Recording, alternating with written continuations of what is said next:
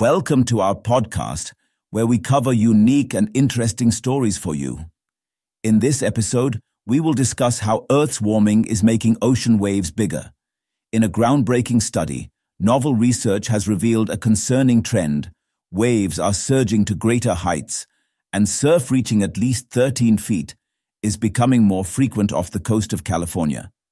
This escalating wave height has been attributed to the warming of the planet, as evidenced by meticulous analysis of seismic records dating back to 1931, an approach devised by oceanographer Peter Bromerski at the Scripps Institution of Oceanography.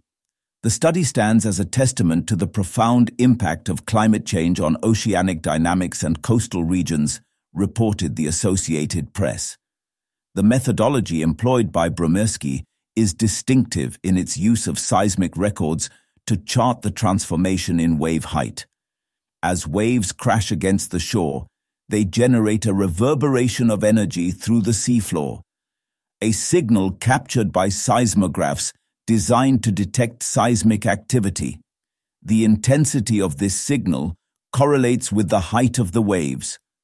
Conventionally, wave height data relied on buoys deployed by the National Oceanic and Atmospheric Administration, but these records only extended back to 1980, limiting the ability to comprehensively analyze historical trends.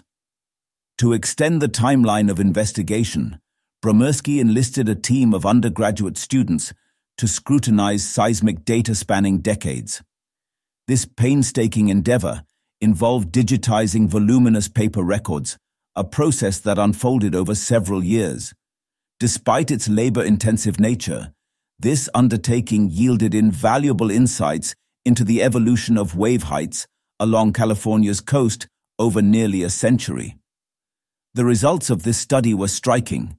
Average wave heights during winter months have augmented by up to a foot since 1970, a period that coincides with the onset of accelerated global warming.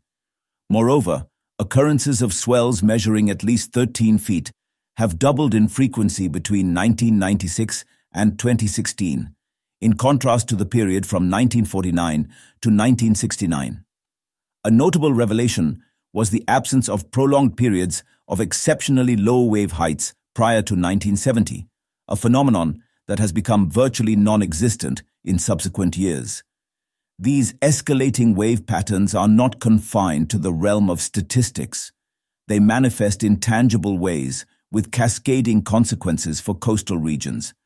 Erosion, coastal flooding, and damage to vital infrastructure have surged, particularly when coupled with the rising sea levels attributed to climate change. Bromerski emphasized that these changes amplify the likelihood of destructive events and their frequency, contributing to a heightened risk landscape.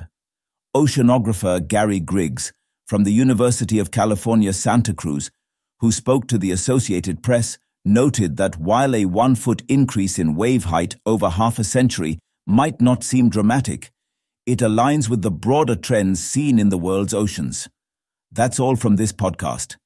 Thanks for tuning in. If you enjoyed this episode, be sure to subscribe and share your thoughts in the comments. Stay connected for more exciting discussions and updates in our next podcast.